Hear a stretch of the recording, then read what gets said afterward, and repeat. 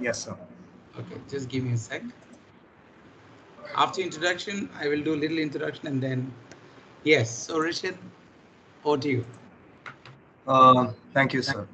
And good evening, one and all, and welcome to the VIT-AP School of Business's International Industry Guest Lecture Series.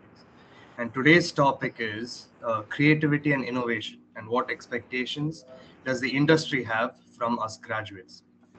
Our esteemed guest for this evening is Professor Derek Cheshire, who is an adjunct professor at VIT Cambridge.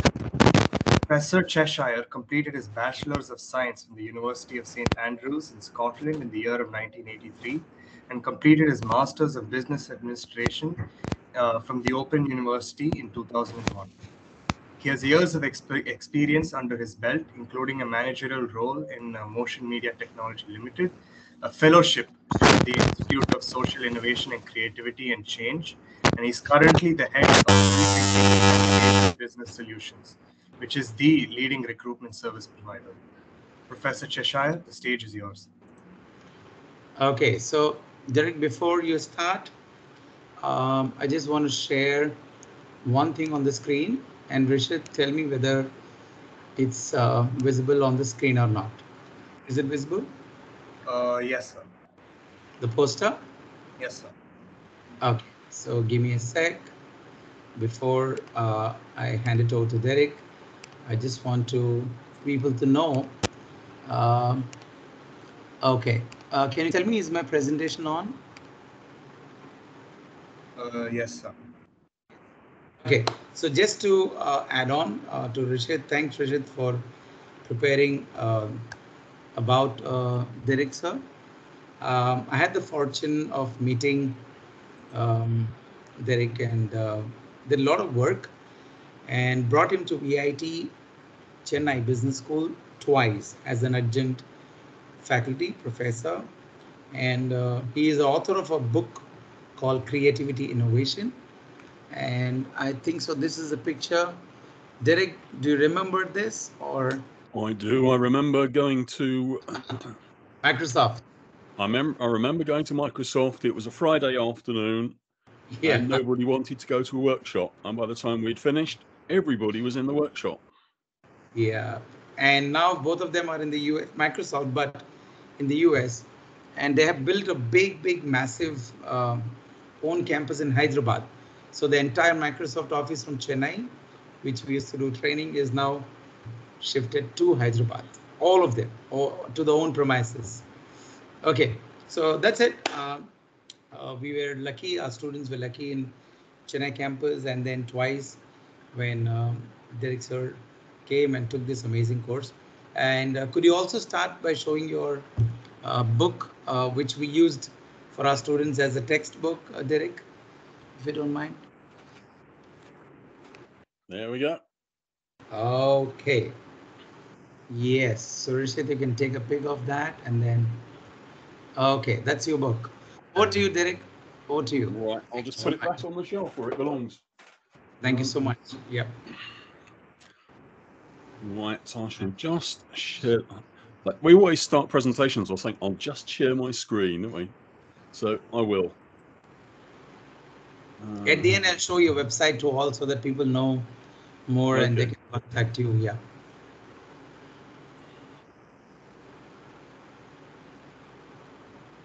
Uh, Yeah. I have shared the screen. It's up. The case It's for up. creative. Okay. That is very good. So yes, when Sam asked me to do this, in as is the way with Sam, I think he's not very specific about what he wants, because I think he wants lots, but doesn't want to ask for it. But what I'm going to do over the next hour or so is do three things. First of all, creativity and innovation. I don't want to insult anybody by saying defining what it is, but I'm going to give you a bit about what it is, but more importantly, why organizations, why companies, businesses, even academic institutions actually need it. But also what organizations need from people. And more importantly, what they won't actually say what they need, but if you identify what they do need, you're in a better position to get in there as well. And also pitfalls and traps. There are quite a few pitfalls and traps. Oh, I forgot to say, the sort of personal qualities that people might need are slightly different from what some of the HR people might actually be telling you. So first of all, I'm going to put the case for creativity and innovation, and because I haven't started that, that'll happen there. Yeah. So why on earth do we want this stuff? Well, I bang the drum all the time saying we get much better ideas. We get new solutions in the world we're in now. If you just do the same as everybody else, you're just competing on price, and business school students will be used to many authors and books and things telling you that competing on price is not a good strategy. So you need novel solutions, but also to the right problems. Much of the time, we are not actually solving the right problems. So let's solve the right ones with the better solutions. We can, if we use creativity and innovation, we can get there an awful lot faster. And the other thing at the moment is the speed of change in the world. I mean, we've just had COVID, but there are many other things that are moving faster than they've ever moved before. This is a little exercise that I like to do. If it's in a workshop, I take a while over this and play around, but I won't today. But that 4.39 quintillion is the volume of the Mediterranean Sea. And lots of us, particularly in the UK, but lots of people in Europe, they love to go there on holiday. So imagine you're sat on the edge of the sea, dipping your toes in the water, and somebody along the beach, somebody not quite as nice as you are, has a litre of seawater containing 1 billion bacteria. They're not very nice bacteria, they're deadly bacteria, and we don't want them in the water. But these bacteria, they double in number every minute. So my question is if this evil person threw these bacteria in the water, how long would you have, in theory, before every litre of seawater in the Mediterranean was actually infected with these bacteria, or you started dying, or whatever? How long do you think it is? 4.39 quintillion litres. That's huge. And the answer is just under 62 minutes. It really doesn't take that long. And that's just one indication of what's happening at the moment. Another thing is everything is exponential at the moment. Those who are in engineering and IT will have heard of Moore's law. It doesn't quite hold anymore, but basically the Moore's law said that the number of transistors on an integrated circuit would double in number every 2 years. So that's 40% a year, doubles every 2 years. And after 10 years, just think. And there's a company that recognized this, company we all know far too well, excuse me, and that's Amazon. Amazon realized that although Moore's law didn't hold anymore, roughly speaking, every 10 years, they could either get the same amount of computing power for 1/100th of the price, or for the same price, they could get 100 times the computing power. But they went beyond that. Most companies would increase their R&D budget by, say, 10% a year, 20% a year, and it would be incremental, just like that dotted line at the bottom of the screen there. But what Amazon did was their increase was increased every year. So their increase in R&D budget went up pretty much according to something like that yellow line. And then what happens at the end of a prolonged period of time is that the companies who are using that philosophy create a gap between themselves and the rest of the world. And by the time 10 or 15 years has gone by, it's too late to do anything about it. In fact, by 2019, Amazon's R&D budget was larger than the entire R&D budget of the United Kingdom government. It's absolutely huge. And that's what's happening. There's exponential everywhere. Where people interact, the interactions are exponential. In biology, the interactions are exponential. In IT, it's exponential, and things happening so quickly. And we know how fast COVID came upon us. So these things are happening, and we have to be able to react, to anticipate, and almost, as I like to say, get off the train tracks before you can even see the train. So we need new business tools, new techniques, and it's part of creativity and innovation that I'm suggesting is going to help us win the battle. The other thing you need to know, and a good thing to take into the world of business and impress potential employees, is Charles Handy's sigmoid curve. Now, he defined a very simple model for business life cycle, or just a simple hump, if you effectively up and down. So you can imagine a business starts, it grows, it's in a steady state for a while. It may or may not decline, and it might die. And funnily enough, inception, growth, maturity, and decline are the phases that he defined. And maturity is where we want to be. But if we're not very good at anticipating change, that's not where we stay. And in fact, the Harvard Business Review has a couple of really good articles on this, and one of them, it tells us that if we go past maturity into decline, the chance of us getting back to where we were is 10%. In other words, the chance of us failing is actually 90%. So we want to be able to try and predict these points. We need to be able to suck in information. But possibly what happens is if when we get to that point, we can't stay there forever. So Charles Handy said, well, why not? You can either start up another company like that, or you can start off another product line or another service offering if you're not going to create another company, and so on. So it cascades ever upwards, trying not to go past that maturity point. And in fact, business life cycles have changed. And this is something else that you guys will have to get to grips with. Prior to, from the Industrial Revolution up to the 1990s, the average length of one of those curves was 75 years.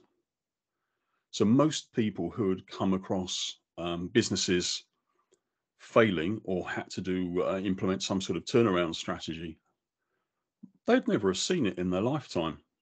75 years. That's an incredibly long time. People would join and leave the company, take their pension without ever having seen a crisis. But don't forget, we're not talking about 75 years. We're only talking about half of that, because that is, roughly speaking, where that maturity point is. But even so, 37, 38 years is a huge time.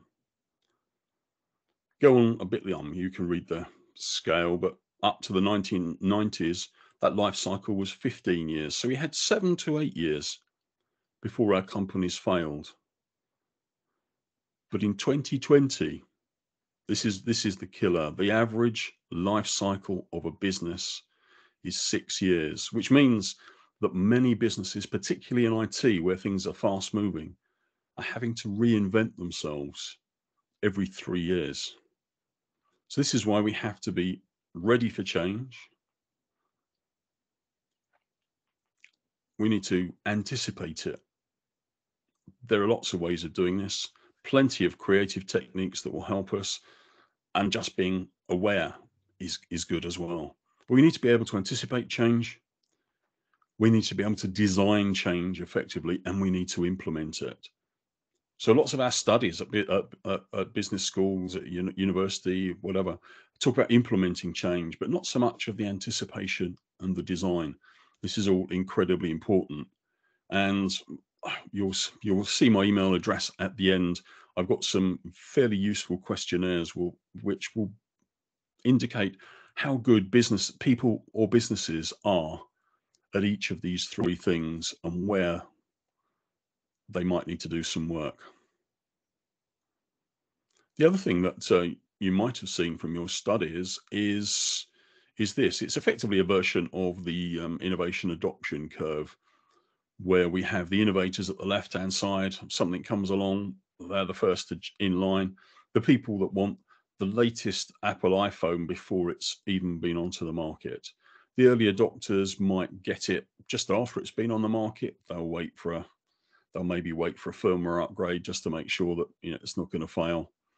The early majority will wait till all the reviews come out in the papers. They might wait for some second-hand phones, etc., and so on. Now, this applies for all change.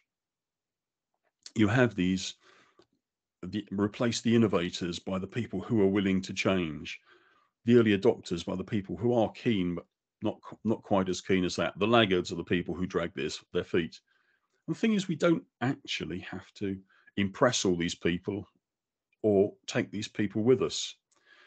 That chasm is actually slightly in the wrong place. Social science tells us that we only need to convince about 20% of the population.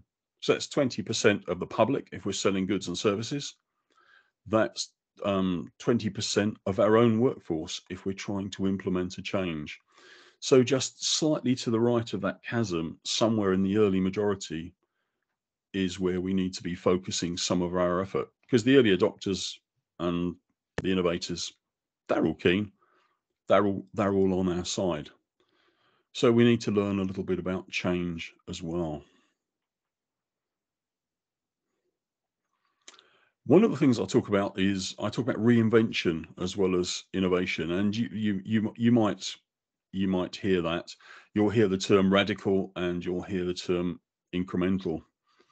Now, this is borrowed from a lady called Nadia Zexembayeva. I won't attempt to spell her name, but if you look up the Reinvention Society on the internet, you will find stuff from her.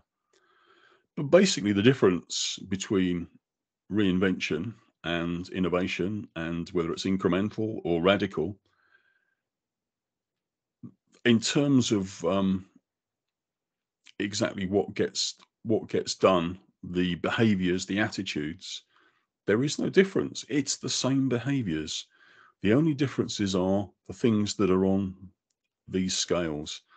So whether stuff is if stuff is incremental, intermediate, or radical, it's the intensity, it's the amount of effort, the amount of money, the amount of change you put into it, and the scope. Are we changing a subsystem, a system, or an ecosystem? So a subsystem might be part of a computer. A system might be our whole network of computers. An ecosystem could be, embracing cloud computing completely. I mean, that's already been done, but that's an interesting thing. Electric vehicles are another thing. Do we tinker with current cars? Do we try and put in hybrids, or do we change the whole travel system?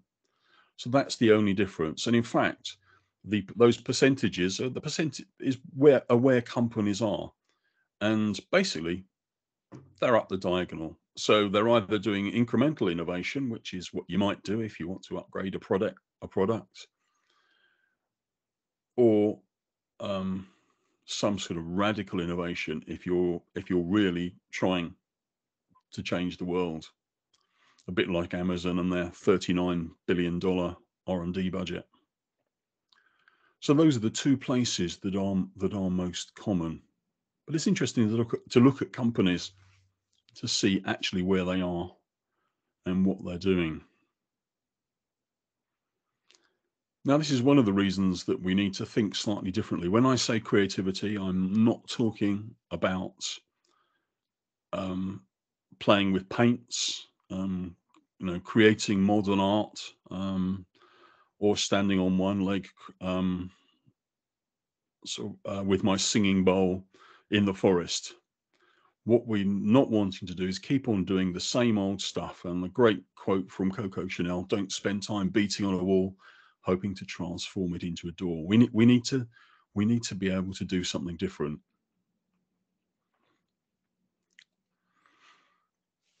So these are the sorts of things that we need to do. I mean, basically, as employees of companies, we're all problem solvers. We wouldn't be employed by companies if they didn't have problems. I mean, why else would a company employ us? But the problems are not always obvious. So what could the problem be? What actually is it? We know what the symptom is. Our sales are declining. But what's actually the problem? What potential solutions are there? And then which can we actually implement? And if you think about it long enough, you realize that there's actually 4 phases here. A divergent phase followed by convergent, followed by divergent and convergent again. This also is important because what people tend to do is do the wrong thing at the wrong time.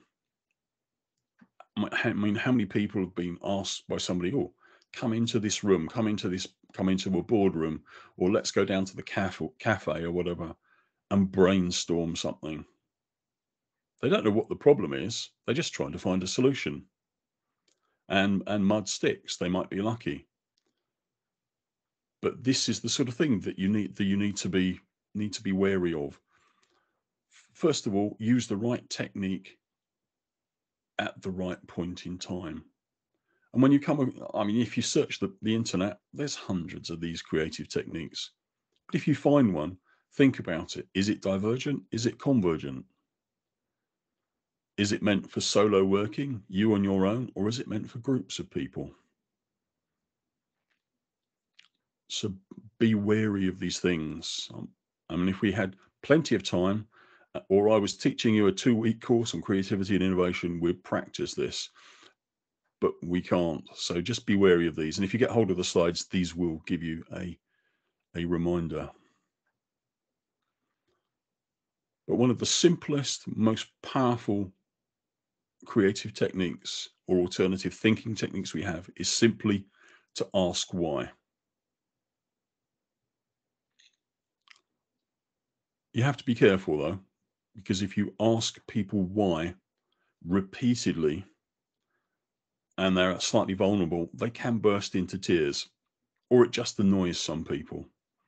But an example I give is of a company who the sales are dropping off. And the answer from the people in the boardroom is sack the sales director, get rid of the sales force, replace them. But why are sales dropping off? Well, customers don't like our products. Well, why don't they like our products? Because they're too outdated. Why are they outdated? Because we haven't done any new product development for 5 years. Why haven't we done any new product development for 5 years? Well, because the managing director, the boss, he hasn't had any time to. So we get from sack the sales force to the managing director really needs to go on a time management course. Now, this is a very simplistic idea, but by asking why, you can get down to the real problem, and it works. In fact, depending what course you're doing at university, and you have an essay question, asking why is a good way of unpacking that as well. I'll have to explain right move in the middle, but this is an example of reframing, which is just literally thinking about something in a different way. The sketch on the left is basically a representation of a shape, and the shape is a bit like almost a bit like a piece of cheese. But if you shine a light on it from different angles, you get different shapes: a circle, a triangle, a square. And that is literally just by looking at something from a completely different perspective. So sometimes just changing the way you look at something If it's a physical object, walk around it and look at it from a different angle. Rightmove are an estate agents in the UK. And this is just a little reminder. But if you've ever been to look at a house with anybody, older people will be more used to doing this, but you get the particulars of a house. And if you go as a family, the man probably sees the garage. He's probably like Sam. He can tinker with his motorbike in it. He can do something like that. He can put a snooker table in it, stuff like that. The lady of the house, she might be interested in the kitchen, or she might not. She might be interested in the sunken bath in the bathroom. And the kids don't care as long as they have a large garden to wander around in and their bedrooms are big enough. But you've all looked at the same thing from a different point of view, not necessarily a physical point of view, but looking at different aspects of the same thing. And if you're also familiar with the Harry Potter books, J.K. Rowling doesn't give us all the detail about absolutely everything. She gives us enough detail for us to hang our own ideas on it. So we're actually telling a version of her story, but it's not the same one that she actually wrote. So reframing can be useful, because if it shows us things in a different light, in a different way, we sometimes see solutions that aren't actually obvious at the beginning. Another simple example. Sometimes we need to generate lots of ideas. Now imagine I'm creating a new television series, and the 4 things that I've fixed, I've decided on that will characterize it are the target audience, its setting, the theme of it, and a suggested title. Now, if I think of 10 things in each of those categories, 10 target audiences, 10 settings, 10 themes, 10 titles, and then I select 4 random numbers, 1 for each column, there's 10,000 possible suggestions there. Now, they're not all going to be that sensible. I mean, girls in a bar, the theme is mystery, and the suggested title is my favorite fruit. That obviously is not right. But that you can suggest something. You can do this anything you like with a product, a service. And I challenge any, well, this is where I get myself into trouble, but I challenge any student writing an essay to do something similar, to think of a topic for an essay. But again, somebody could computerize that and do it very, very quickly. But 10,000 possibilities just by coming up with some ideas and throwing some random numbers about. Another idea, I call it list and twist. If you have a product, you have a service, and you want to change it, you want to make it better, just create a list of things you can do to it and see if they work. So add a step, take something out, make it easier, change the packaging. In fact, I used to work, motion media technology was mentioned. We used to make set-top boxes, and we had problems with the sales of one particular set-top box. The picture was great, but there was a perceived view from customers that the box was not good enough quality. And the reason for this, it simply wasn't heavy enough. So we got some of those stick-on weights, these self-adhesive weights, and stuck some in the base of the box. That's all we did.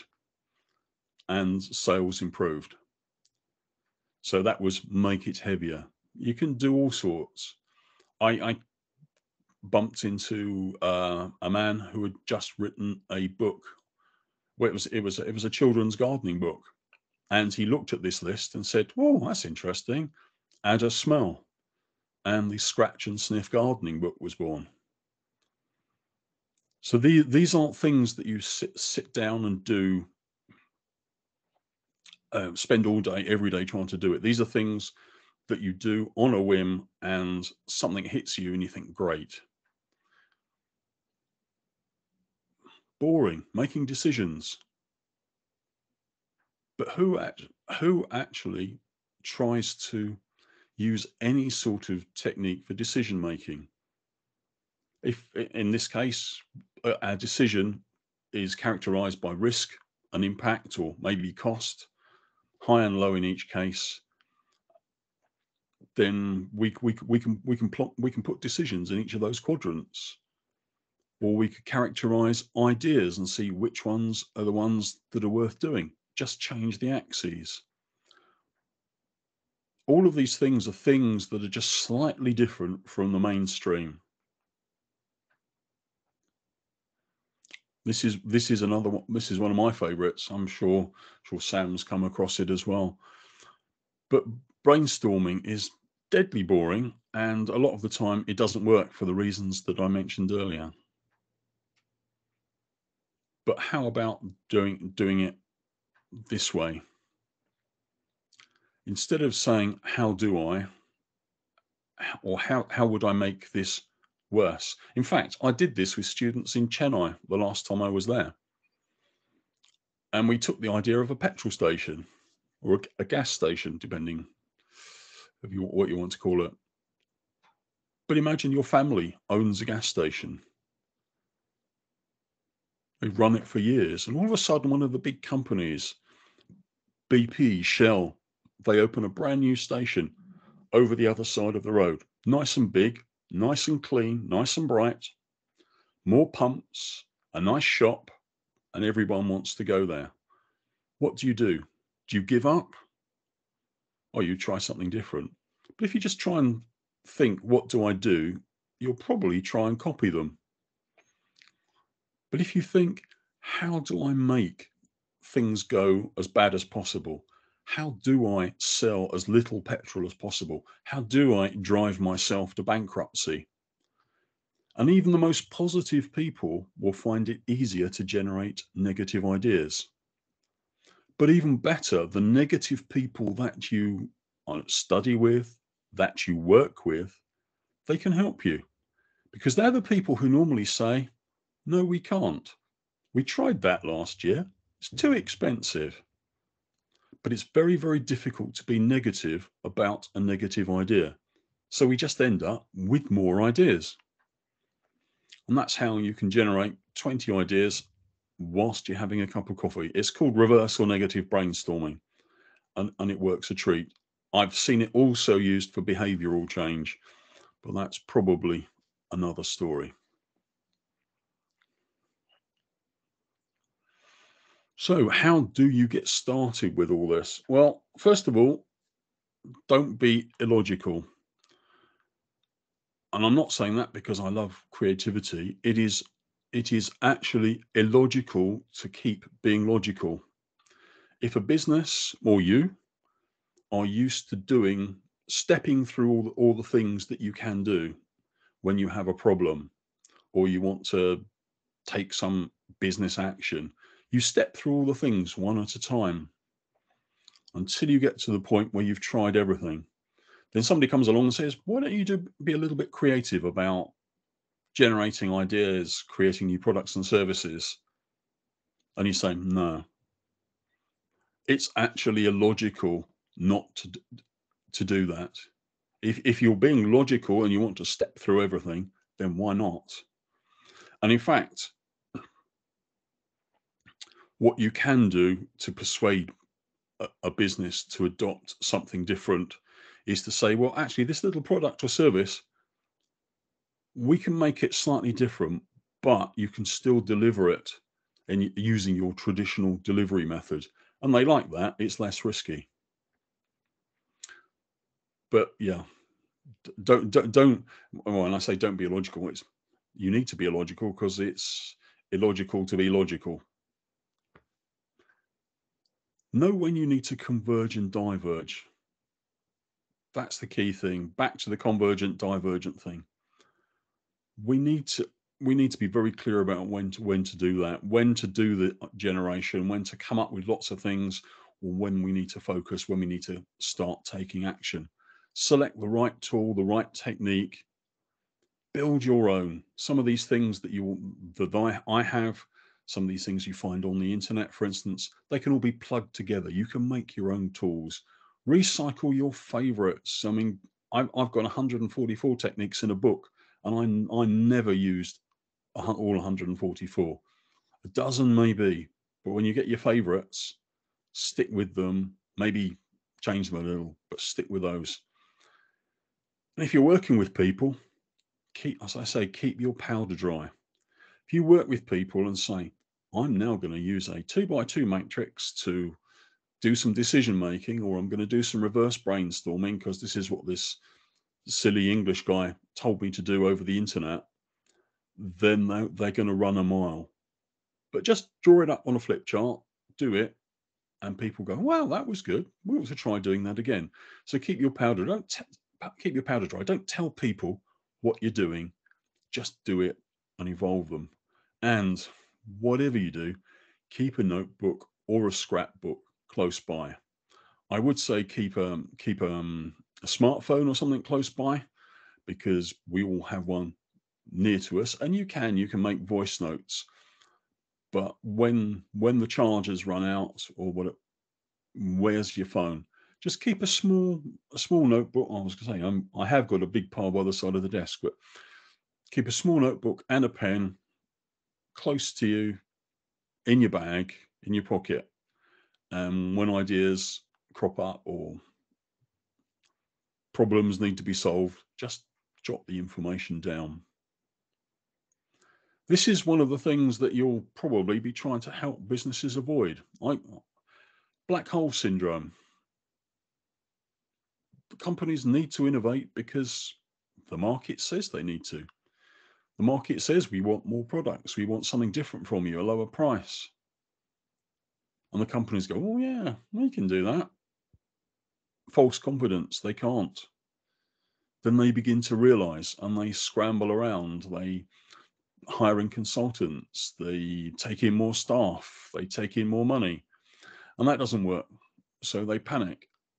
And then by that time, their competitors have moved on, and the market's saying, come on, we want more stuff from you. And you can easily get sucked into the black hole, into this cycle, spending more and more money instead of getting a return on your investment. So this is where companies are liable to be. So if you ever go to work for one of these, be looking at the and anticipating, designing, and implementing change, because where those big thunderbolts are good places to break the cycle. So you need to change something. Sometimes it's changing management, but sometimes processes. But this is what's happening in those companies. So this is where you need to be. This is what you need to understand. This is an equation of my own making, but it was designed in response to people who used to say,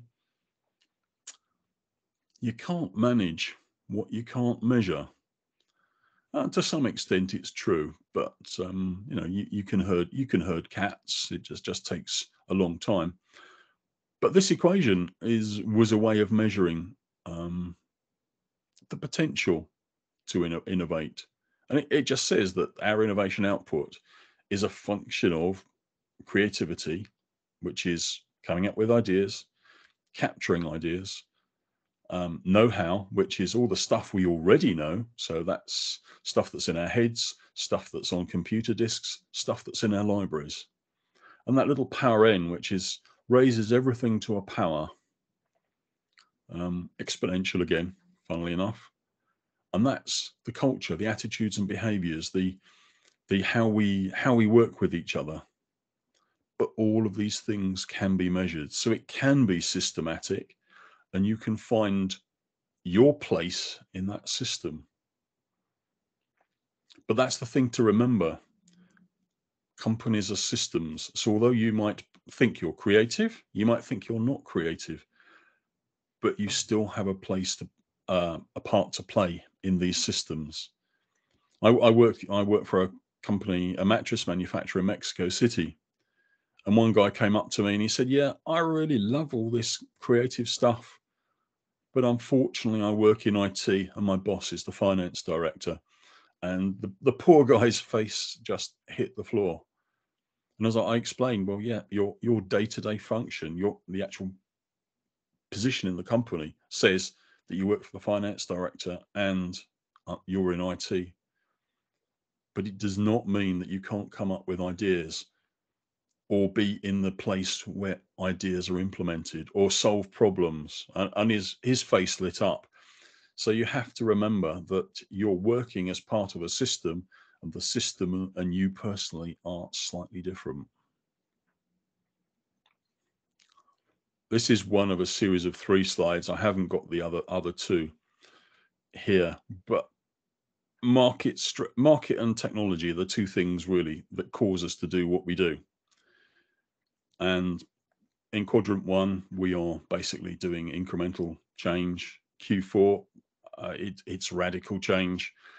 And if you change things further, it's where the magic happens. It's where the company is not quite of the future because it's being done now, but the companies who will become more prevalent in the future are operating. Companies like Google, who got so many ideas that they just can't even evaluate them. But companies with cultures that most of us would love to work in, that we can't even experience. So market and technology are the 2 things that are causing all this to happen.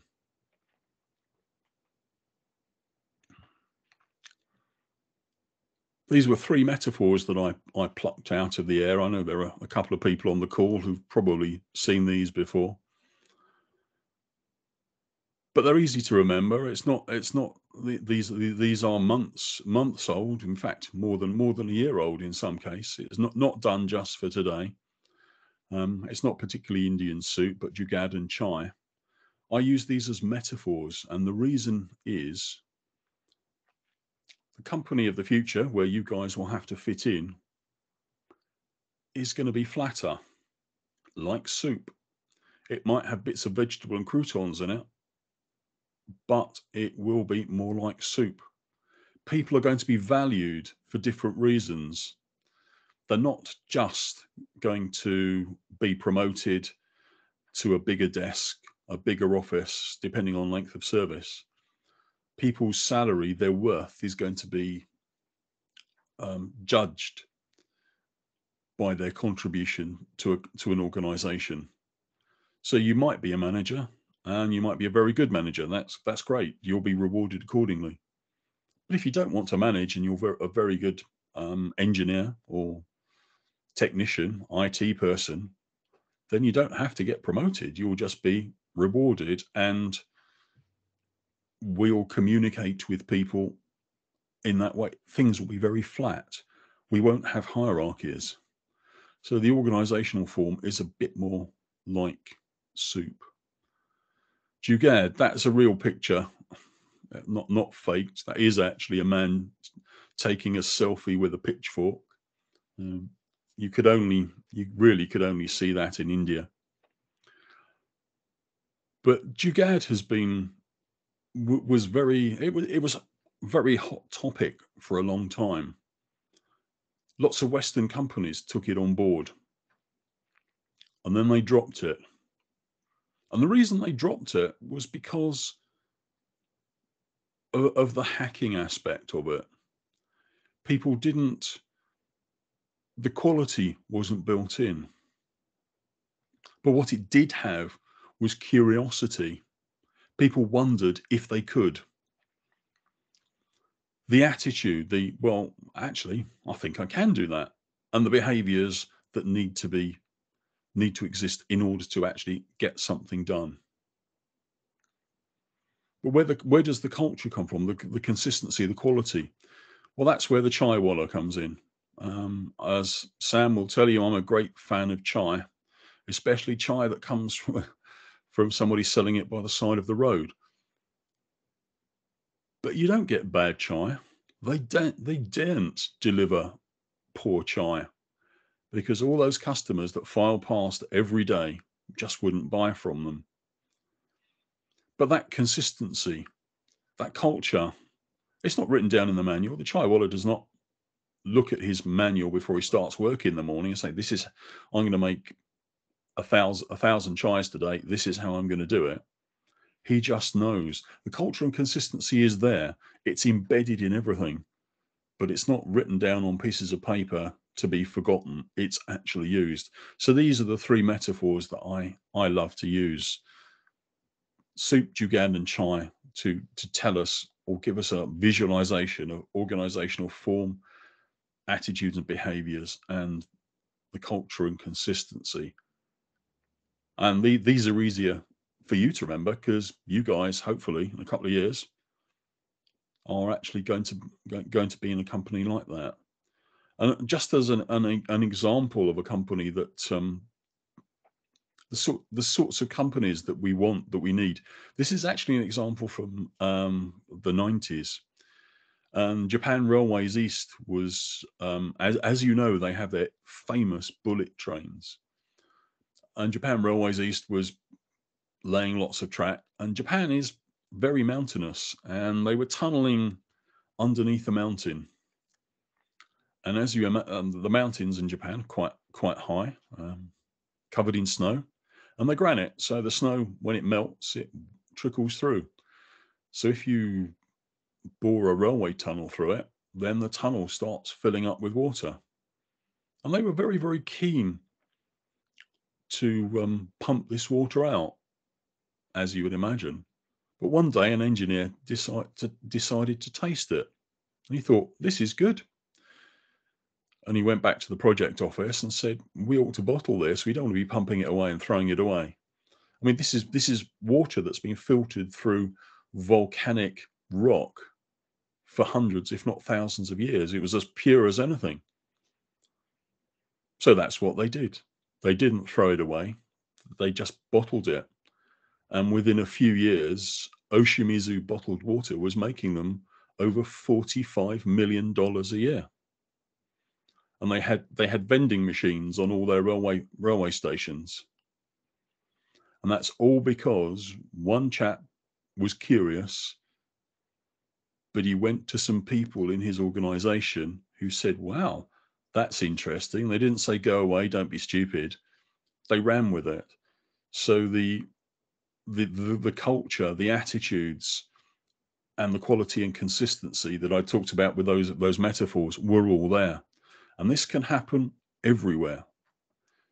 Not just Oshimizu Bottled Water. This could happen in Indian Railways. It could happen anywhere if you have the right sort of people doing the right sort of things. So I try to explain what creativity and innovation is, what it does, and hopefully to enthuse you about its use.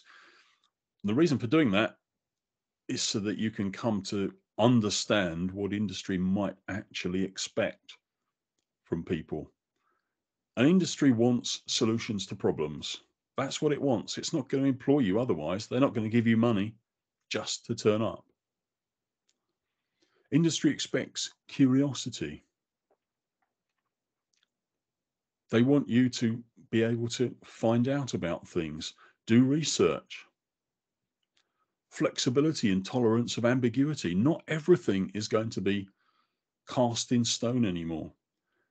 You might have to be juggling a few balls in the air for several months before you actually get something done on a project. Communication is going to be absolutely key. If you're living in the world of soup, you need to be able to talk to all the other components of the soup. And you will need a broad range of skills.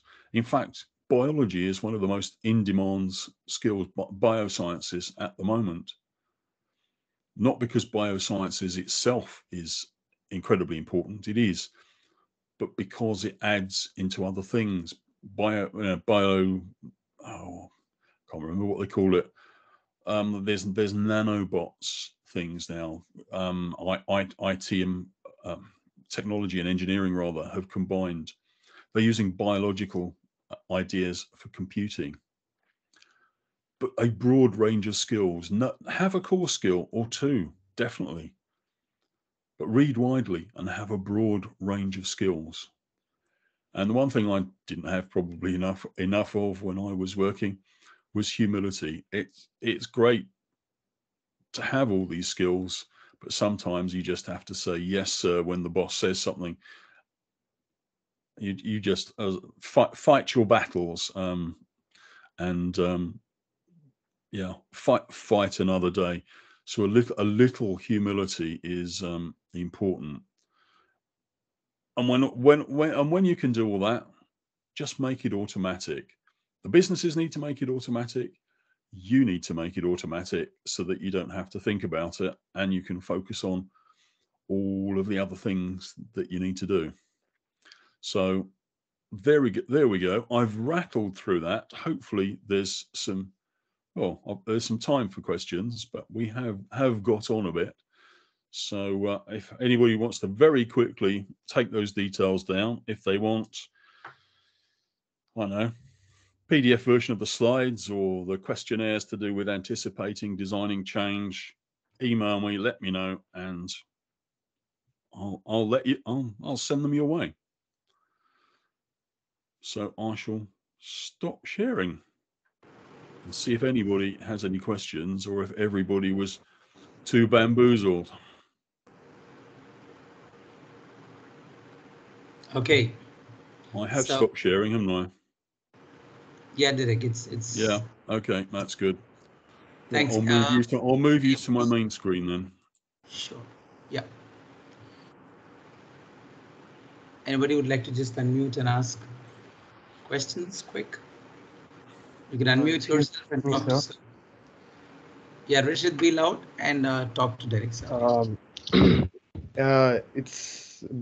I'm not sure if it's an on-point question, but will a business fail if there is a lack of creativity in its workforce? A short answer. The answer I'd like to give is it depends, and then I'll tell you why. But the short answer is yes. Even for a company that's not necessarily, on the face of it, very creative or very innovative products and services. The thing is, you have to remember that the company is made up of different things. There's the products and services that they offer, and there's the processes which they use internally. Now, even if their products and services are still in demand for a reasonable time, then their working practices will need changing as well. So they'll need a little bit of something to change. But businesses all change at different rates. They all have a need to change at different rates.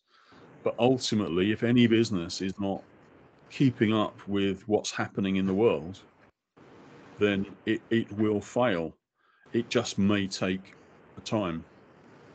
And the problem is that once you get to that decline phase, then you have only a 10% chance of recovering. And one last question, and this is like a two-sided question, if you will. How would you know if a person that you're about to hire is creative, and how would you be able to show to the person who's about to hire you that you're creative? Right. Okay. So if you are recruiting, well, there's a number of ways. You can, unfortunately, some of the methods that have been used in the past are very silly. I mean, we've all been to these assessment centers and things like that, where they try and, instead of asking you questions, they make you do things, and in order to test creativity, they've made you do very silly things, and it's pretty pointless. But what you actually have to think about is, what is it you're trying to find out? Are you trying to test somebody, try and find, or rather assess, say, the solution to a problem they come up with, or are you trying to assess the way they try and solve problems? So if you were talking to some people who you're looking at recruiting, potentially, just give them a very, very difficult problem that they're probably not going to solve, and look at how they go about trying to solve it. how do they analyze the problem? How do they come up with ideas? And those are the things that are going to tell you what you want to know, not the fact that they can stand on a chair with a banana in their ear whilst making cottage cheese sculptures. That's not actually going to help you at all. So yeah, give them a problem and watch how it's solved. Is the answer to that. But how can you show people that you're creative? That can be a little difficult, because again, what you actually need to be able to do really is take over the conversation and have some case studies. I mean, you can fly by the seat of your pants in an interview situation, but if you don't want to be going well, yeah, I remember this. Have some case studies, some things that you've done which clearly demonstrate your creativity. You could go a step further. It depends where you're going to try and impress somebody. But instead of giving them your CV or sending a CV in a box, if you're really, really keen and trying to wow them, why not send them a video CV, a musical CV, a colourful CV? It might not go down everywhere, particularly in India. But if you're wanting to demonstrate something and you're wanting to catch someone's attention, then you have to make it stand out. But yeah, you could have a whole workshop on just doing these sorts of things, to be perfectly honest. And my last question, I promise. Oh, you're getting your money's worth, aren't you? No, it's just when you were speaking, like all of these questions came at once, and I didn't want to bother you mid the lecture. That's fine. At least you're listening. Thank you, sir. Last question is, how do you know what kind of creativity you have? Like you mentioned that there is one where you find problems and one where you solve problems. How do you know beforehand that which type of creativity you have? Divergent, convergent. Okay. Derek, the question is about divergent, convergent. Diverging and converging. Well, you just have apply common sense, really. If you don't know what your problem is, then you need to generate all the possibilities of, well, what is this problem? And so that is a period of divergent thinking. But then once you've got all these ideas, and you need to think, well, which is the real one that is the problem here, then that is a convergent phase for which you'll use a convergent technique. You just have to think, are you creating many things, or are you trying to focus on one thing? And that's what tells you whether it's convergent or divergent. So like self-reflection then. Like you need to think to yourself whether the problems you're coming up with are in multiple numbers of problems, or you're focusing on one problem. Indeed, if you've already got lots of things, then the next thing you probably want to do is focus on one. But if you think you've got one problem, I mean, you don't always do this. I mean, sometimes things are so simple you just wouldn't do it. But the silly example I gave up of sacking the sales manager, if you hadn't gone to another phase of digging in and finding out what the problems could be, you could have sacked the sales manager for no good reason at all. Understood, sir. Thank you. Sir, good evening, sir. I'm Ajay. Yes, Ajay, we can hear you. Yeah. Yes, you are. Sir, how you conclude a person who is finding the problem? How you conclude him as a creative person? Sorry, I didn't hear the question too well. Ajay, can you repeat slowly? Yeah. Yes. how you conclude a person who is finding the problem, how he is a creative person, how you conclude them? Derek, can I rephrase it? Yes, please do. Yeah, Ajay, his name is Ajay. Ajay says, so for any person who is finding out a problem, he's bringing a problem, not the solution. How do you find out that he is creative? Yeah. It's a double-edged sword, triple-edged sword question. The answer is that's easy because everybody's creative, even if they don't know it. Yeah. It's the sort of type of creativity, if you like. But everyone is creative. If you don't believe you're creative, think of the last time you told a story about why you were playing out late with your friends when your parents told you to be in at 7 o'clock. You told a story. You're creative.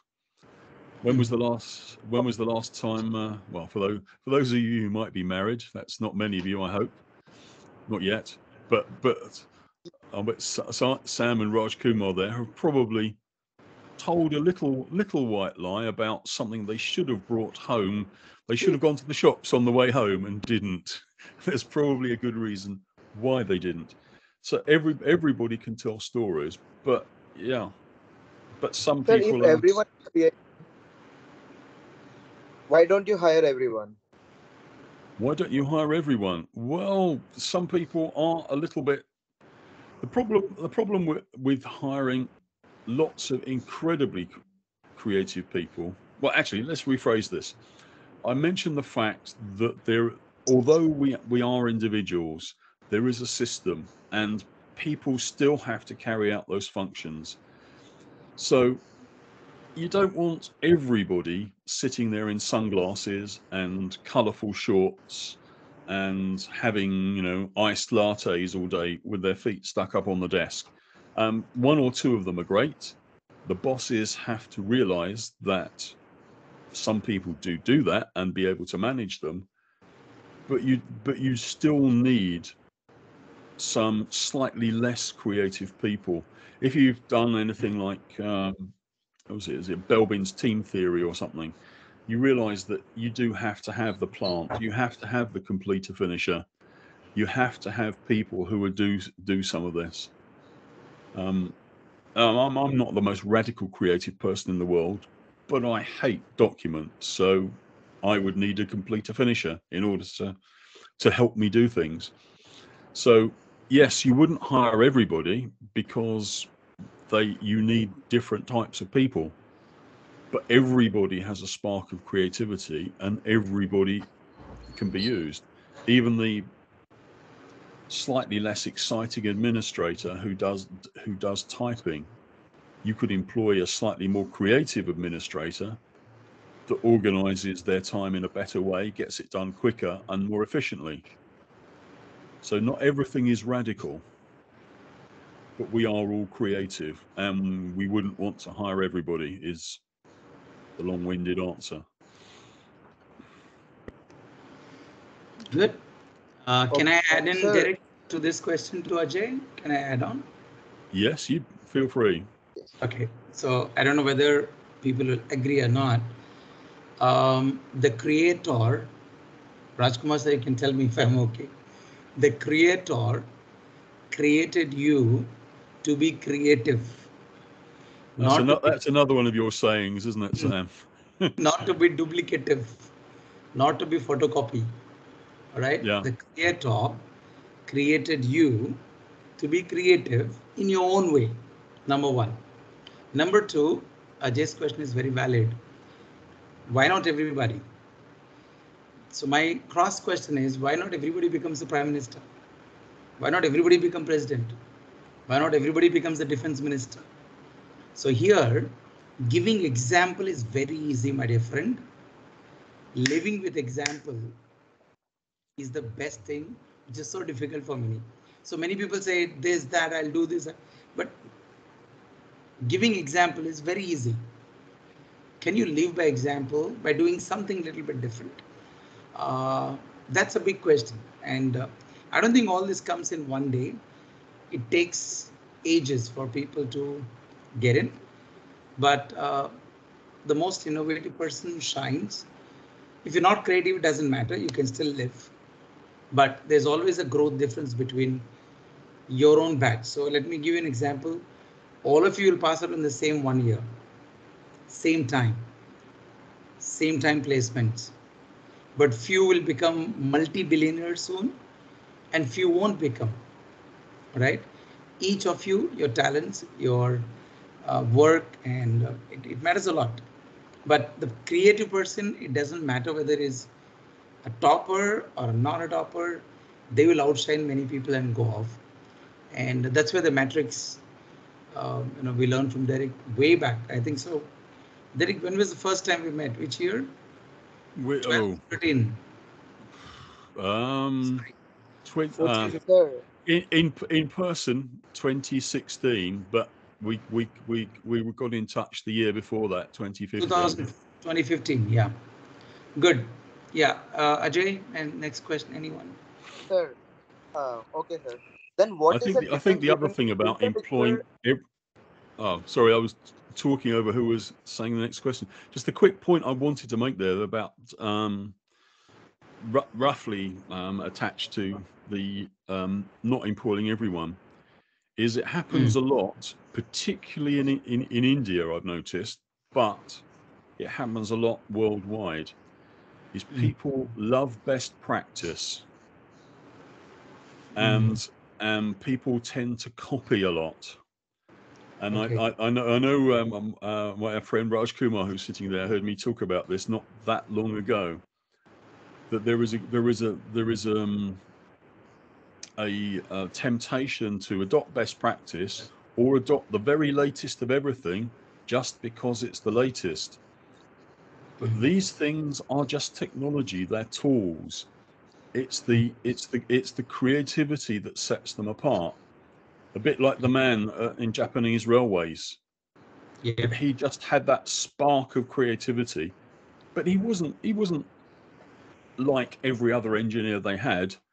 He was just a little bit different, and then the company knew what to do with it.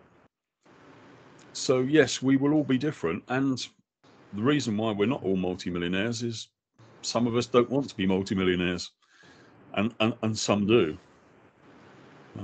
But yeah, focusing on difference is what is a good thing to do.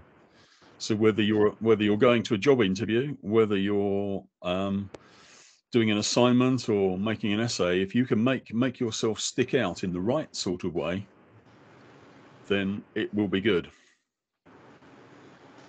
Derek, there's a personal message when somebody said, because you wrote a book on creativity and innovation. Yes. What's the difference between creativity and innovation? Why both? Are they synonyms? Are they different? No. Yeah. Can a student be creative and can a student be innovative at the same time, or are they both different? I think so. One is contained within the other. If you go back to the innovation equation, that's why I created it, is to show that innovation contains creativity and knowledge. Yeah. And if you change the balance of those two things, you get different types of innovation. So if you have very little creativity and you have lots of knowledge at your disposal, what will happen is you'll probably get incremental innovation. If you have lots of creativity and very little knowledge, you might as well play in a children's ball pit or a sand pit. You're at play. If you balance those two, then you're going to have you'll be able to create ideas, capture ideas, and use them.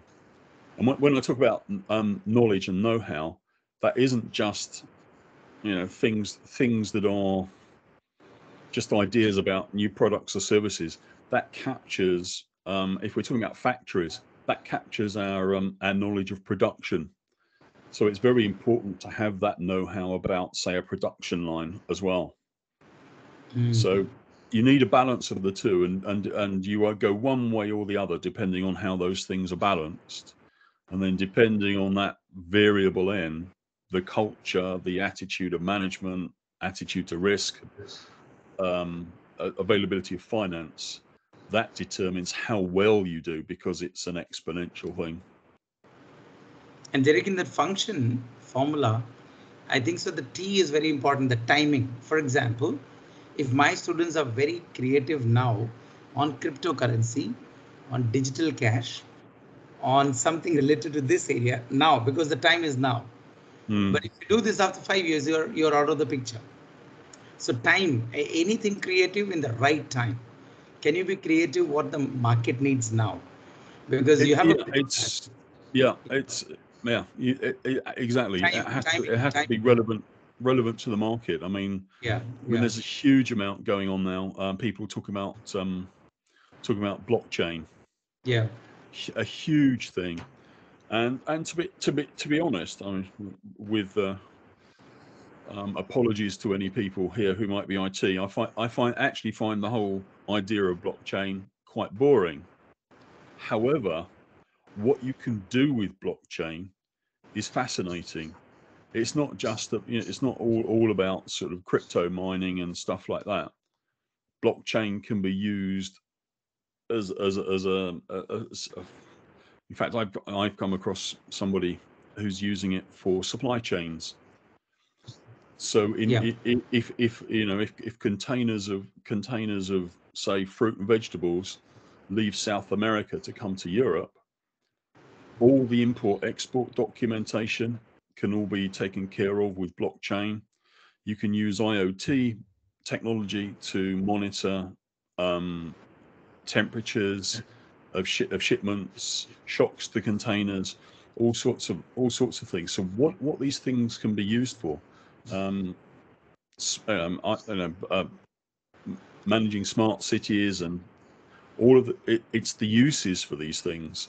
It's not just the technology itself. So it might be great to do a computer science degree from VIT and say, yeah, I've been playing with blockchain or IoT.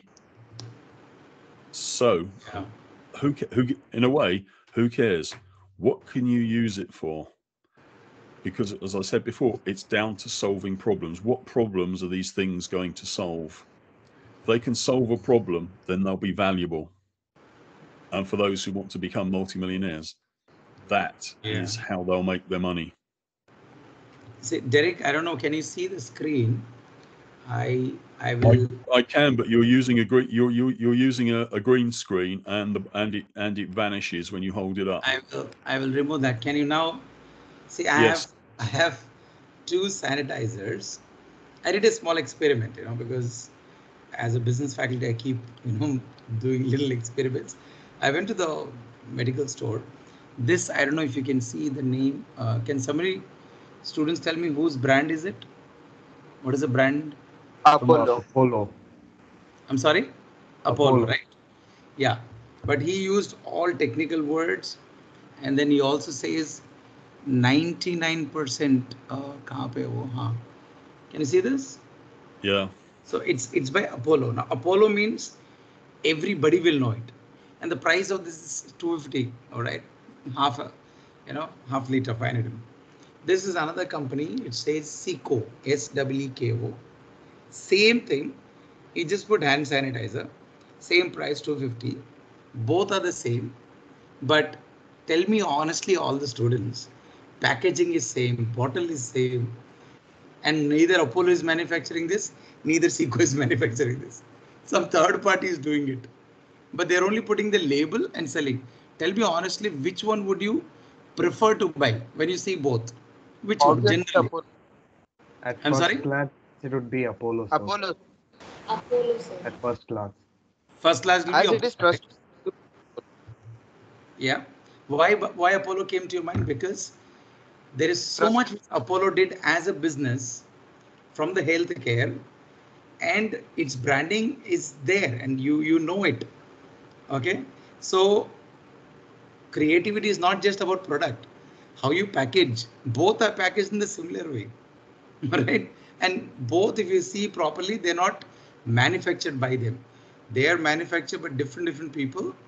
One is from Guntur district. Okay. This Seco.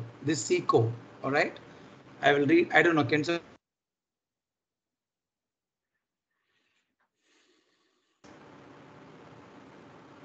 Is it visible? Yes, Yes, sir. no. Where is it? US? Guntur district AP. Guntur district AP, sir. Okay. Now, if I take this and go to a very big metro and say, Bhai Sahab, very good one, they'll say, who made it? Then Guntur, they'll say, please keep it aside. And the same bottle, remove this slip and put this Apollo, people will buy. Okay. So how we package, I showed you two things. Okay. I do a lot of experiments to understand the reality of, creativity in small things, it's not a great thing, but my humble suggestion from Derek's session is try smaller things. Creativity is not that we need to change the world and like that. But Derek, thank you so much for giving the time, especially now. I'm sure it should be, how much? 3:15? Yeah, it's not as late as where you are. So thank you so much. Any last somebody wants to give? Can we put on the cams and take a quick group pic with Derek quickly? Please put on the cameras, quick. And let me remove the spotlight. Okay, all of us, are we there in the box now? Yeah, I can see Ajay setting up, cool hairstyle. I can see Rishit. Yeah, take a print screen, put it on the group. Come on, I can't see many people. Ishwini, very good. Excuse me, sir. You're on spotlight. Samuel, sir, you're. Oh, mine is not remote. Give me a second. Is it gone now, bro? Yes, sir, now it's gone. Yeah. Yes, Now sir. quickly I mean, take a. wait. Quickly put on the cams, everyone. Prem Kumar is somewhere there. Good to see. Cool. Kavya ji, namaskar. Lokesh Chandra. This is where you find Sam. They've all gone for their evening meal and just left the sound on. They manage everything by themselves very good late in the evening. Daytime, no. Evening, that is the life for them. Yeah. I hope Ajay, I'm correct. Their night starts at 2 a.m. Yes. Derek. So till then they have night canteen. So many things are there for the hostel. Of course, day scholars, they have to go to bed early, otherwise they'll get broomstick. Yeah. Okay, cool. Quickly take a pic. Dr. Neela Nagarjuna, thank you so much for joining, Professor. Could you just say a few words, Dr. Neela Nagarjuna? Yes. Unmute, Dr. Neela Nagarjuna. Introduce yourself.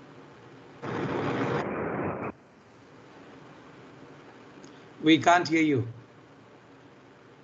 He's a newly joined professor, and we're so good that he had joined the whole session.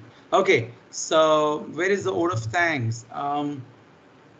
Where is Rushwet? Where is Rushwet? कहाँ चले गया भाई? నాగార్జున గారు చెప్తారండి. I don't know, there is some maybe mic problem, but thank you for joining, Nagarjuna sir. It was nice that you've came and met. Yeah, anybody wants to propose the word of thanks? Quick. Sir, may I do it? Sure, please introduce your name. My name is Rishit, sir. And Yes.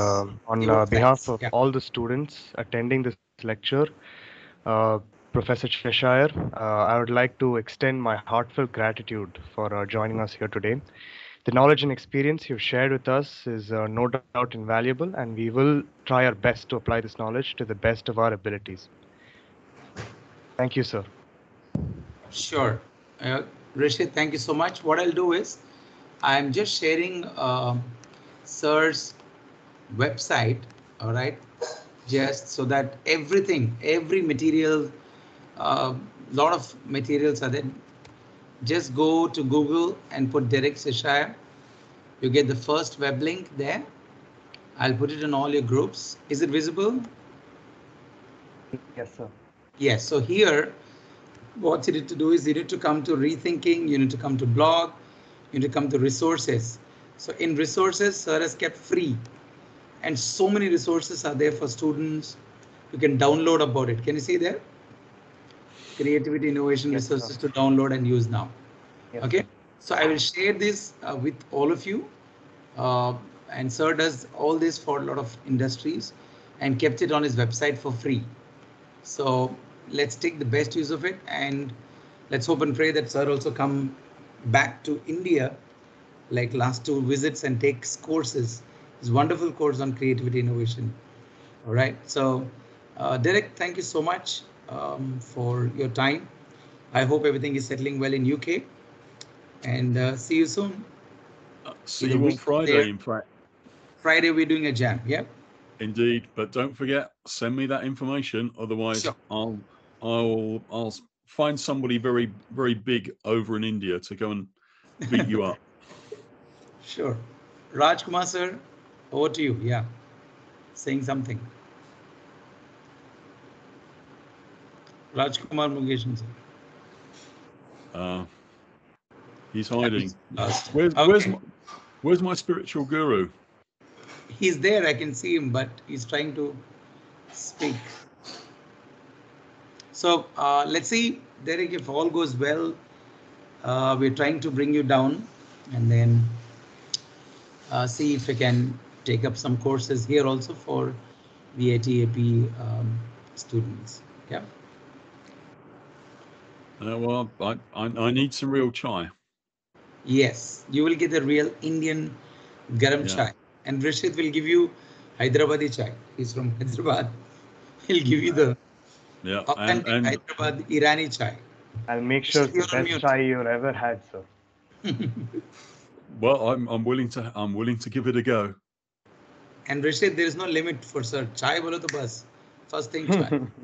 Yeah, chai all the time. All the time chai. Yeah. Yes. See if I can find some more local delicacies. Yeah. Ajay Kumar will take you to the local ones. I'll never forget the idli samba though, as long as I live. Remember our Mahabalipuram trip? Yeah. Okay. Good. Thank you so much, everyone. Good evening. Have a good evening. We'll catch up, and let's be creative. Again, I repeat, the Creator created you to be creative, not duplicative. I hope this is enough for the day. Thank you so much. Yeah. Derek, see you. Bye. Okay. Thanks, sir. Bye. Nagarjuna, sir. Thank you.